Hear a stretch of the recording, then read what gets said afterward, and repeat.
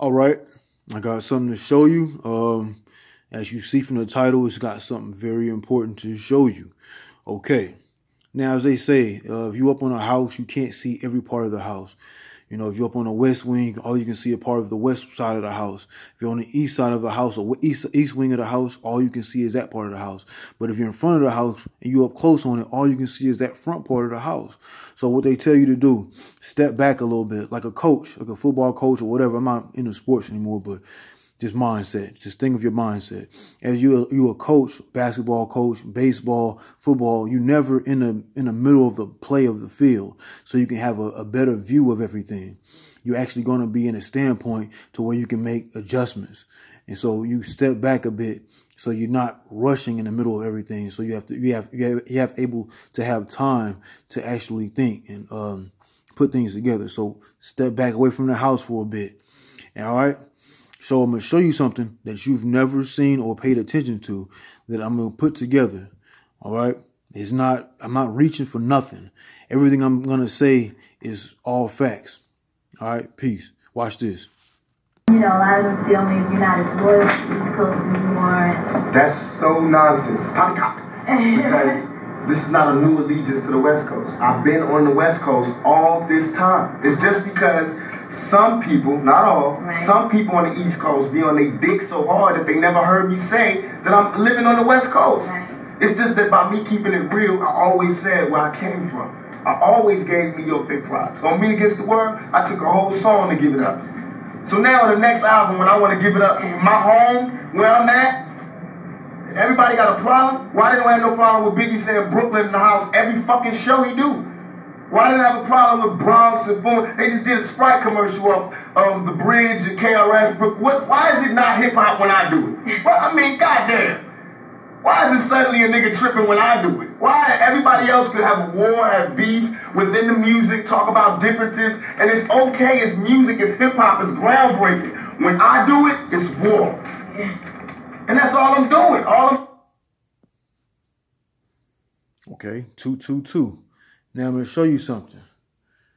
Now you see this woman in the background right behind him.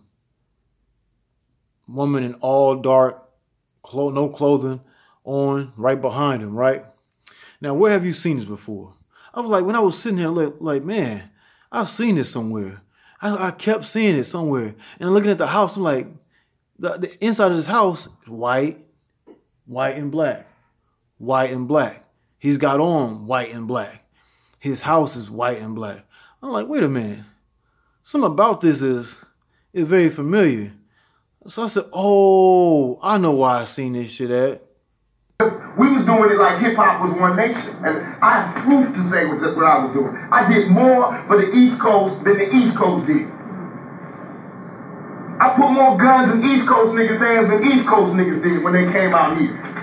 I put the niggas on the more weed gates and weed spots and safe havens and safe spots than the East Coast did. I put more rappers on than they did. I gave Biggie his first shows. I was the... So now you see it fully. The dark goddess, pretty much. You can say Tiamat, Newt, whatever you want to say. I'm just going to put it together for you. So you see how she's bent back, right? With no clothes on, right? Now peep this. We went straight to Tommy's house afterwards out in Jamaica Estates just to cool out for a minute. I mean, I love this nigga's crib, man. It always reminded me what I wanted to have eventually. Yo, all right, so that's Nas talking, right? He said, I love this nigga crib. Remember, before Tupac passed, Tupac and Nas were having words with each other back and forth. They did not really, Tupac was saying that he had took Rakim's style. You know, how you read about my life in the papers. You read about my life in the papers. You know what I'm saying? That song, not Me Against the World, but his last album, the last song, he was talking about he was ready for war. But like, it's crazy. This movie came out in like early 2000, 1999, right around that time. And so he's past his physical. He left his physical body in 1996. Tupac did. So he said, "I've always liked this crib." Remember the Vibe interview was like what, right after All Eyes on Me came out in 1995. He said, "I always liked this nigga crib. Always liked this crib." Like he said, "You read about my life in the papers." He said, "You took 5 shots like me."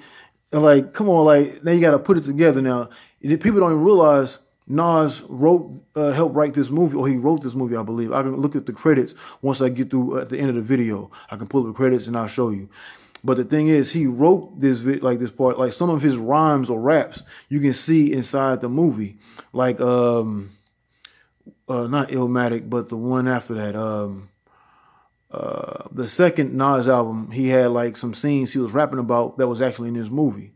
All right, so I'm going to play it for you so you can see Tommy's house, which is actually Tupac's house. You see it in here, black and white. They got on black and white. Remember, Tupac had on black and white in the Vibe interview. Here we go. A fat new crib like his shit, one day.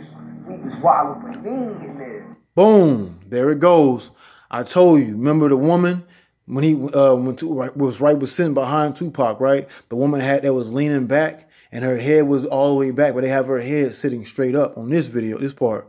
Then you're going to see, they all have on black and white. The house is black and white. Now you see, same shit, but it's not far-fetched at all. And remember how Tommy is acting. Remember he got the bald head, and how Tupac was, he was reacting to the questions. He had a lot of energy in his question. He's an energetic person. 369 just passed, or 639, however you want to call it. But he is a very energetic person. But I've never, like, DMX, he is an energetic person, but at times, like, I wouldn't, he wouldn't be like that. He was more calm at times. And like, that just was offsetting to me. Like, he was like the bald head and the whole black and white thing. I'm like, and I looked at it one day, I'm like, I've seen this before. When I was watching a Vibe interview one time, I was just sitting there, I said, there it goes. They used his Vibe interview and made Tommy's crib out of it. It's crazy. He said, I always wanted a crib like his. He said, you took 5 shots. He said, you took 5 shots. And like, you read about my life in the papers. I'm like, that's crazy. Now, I mean, son. Boom. Now they got the woman behind him, just like Tupac. So he's sitting in front of the woman. So like, remember, Hype Williams doing the video, doing the movie for this. The cinematography is exact on. People was like, when it came out, was like, oh, it reminds me of a long music video. I'm like, no, you just don't understand cinematography, the way he framed everything and shot it. If it was Martin Scorsese, you'd be all like, oh my goodness, or this person deserves to get an Oscar for cinematography. But the way he filmed and he posed and also framed everything. I did this stuff and still can do stuff in video. I was the cameraman, and he had a perfect eye for the shit. But like Nas, he was a writer on this movie, so he put a lot of his stories into this. So remember the part when he was sitting on the bench with the kid. He said, "Shorty," that was a part of his rhymes he had. That's what it's called. The album was called "It Was Written," the second album. It almost slipped my mind.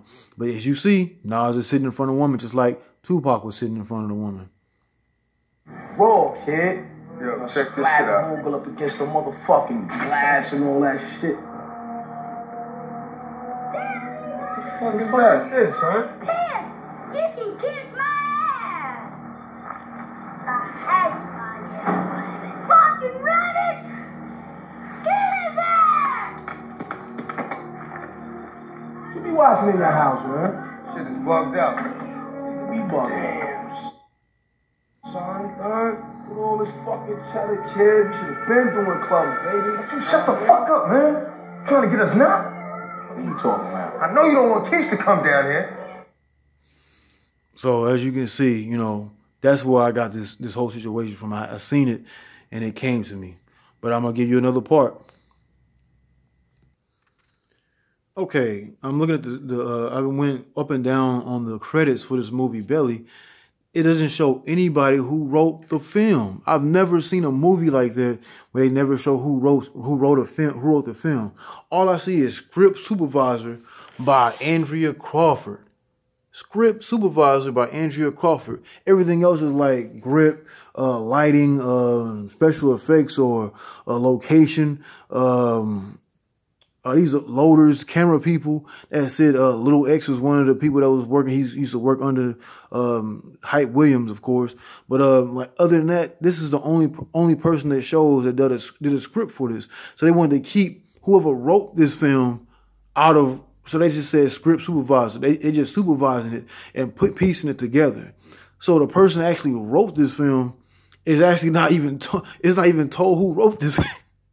It's not even actually who's telling who wrote the film. So all you have is a person that probably had plenty of stories, and the supervisor put the story together for them for the movie, and they just needed a director with a visual eye to put it all together, which is Hype Williams, one of the biggest music video directors in our genre, or I wouldn't just say our genre, because melanated people or so-called black people created all forms of music. But he has one of the best visual eyes or the minds for piecing music to video, or putting music to a visual. That's weird. I've never seen nothing like this before in my life. Usually have a person that says writer of a film. It don't have no writer. All it has is a script supervisor. And a lot of these stories in this movie came from Nas's rhymes. If you listen to his rhymes, you actually see it in the video. I'm like, in this movie, I kept noticing that. But like, there's no writer. So when I seen that part, when that was in Tommy's house, I know they took that from Tupac. I know they did. It's no way possible how you have a naked woman and then you sit right in front of the naked woman. All right, I got another piece to show y'all then. This little nigga named Nas thinks he live like me. Talk about he left the hospital, took fire like me. The fantasies, nigga, I reject your deposit. We should have traded pump bands, now we out of the clear. Lord, listen to me, God don't like ugly, it was written. Hey, Nas, your whole damn style is written. You heard my melody, read about my life in the papers. All my run-ins with authorities, felonious capers. And you wanna live my life. So it's a house of Nas, niggas that don't rhyme right. See too many movies, load them up against the wall, close his eyes. Since you lie, you die. Goodbye. That's the realest shit. Listen to what he said once more. It was written. Remember, Belly, it was written. He's a ghostwriter for the movie. There's no real writer. When you watch a movie for credits, always see a writer. It was a script supervisor. These are people that when they do a movie, they have to have a outline. Then they draw it out. When they draw it out, they have frames. They go to